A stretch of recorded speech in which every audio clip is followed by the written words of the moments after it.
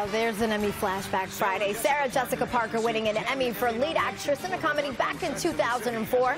She was being recognized for her role in Sex and the City. And how about that dress? Yes, the style icon wearing Chanel on the red carpet that year.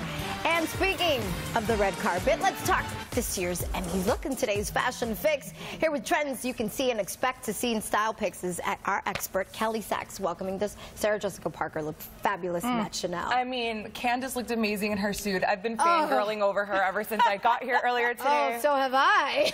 She looked great, right? But speaking about the Emmys, it's on Sunday. Can we believe it's already red carpet season? No, I can't. I can't believe it. It just snuck up on us. So talking about the Emmys, we don't know what the stars are actually going to be wearing this weekend. I don't have a crystal ball, but I can tell you what I think they should be wearing. Okay, so let's start off with Mandy Moore. We're going to start off with Mandy Moore. Can you believe Mandy, this is the first time that she's actually nominated for lead actress for This Is Us. Do you guys watch This Is Us? She's earned it. She's phenomenal. I have cried through many of episodes of This Is Us. So Mandy, both of us. her style tends to be more safe, more modern, but I think this is her shining moment. It is the first time, like I mentioned, that she's nominated for the show for lead actress. So I would love to see her in this beautiful gold glittering gown.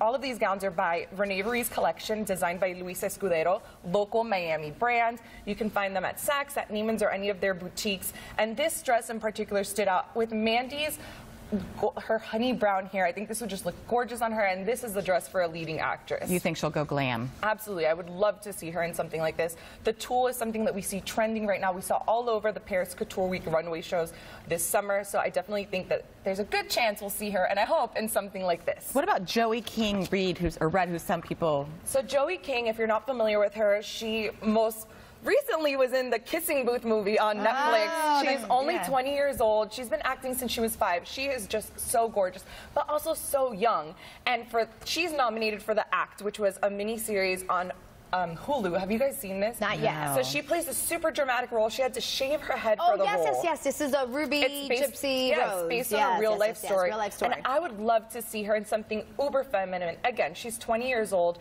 This beautiful purple chiffon gown that we have on the right side model with the floral print. Again, talking about the floral prints and these airy, ethereal, so feminine. Fabrics, super feminine. With her pixie haircut, this would look outstanding. And again, it's young, it's feminine, and super youthful. So I think this is something that I would love to see on her on the red carpet on Sunday. A fan favorite on the red carpet is Viola Davis. Absolutely. She was just on the cover of People magazine. We actually spoke about it yesterday, I believe. Such a powerhouse, this woman. Of course, she's nominated for How to Get Away with Murder. She's facing off against Mandy. And what we see from Viola on the red carpet all the time is she loves to wear color and show off those amazing arms that she has. We always see her in something strapless or one shoulder, and she has worn every color of the rainbow on the carpet. So this Sunday, I'm hoping to see her in a really classic black gown, just to make a statement. And what better than with this column dress, again by Rene Ruiz Collection. It's fully liquid beaded, and it's just,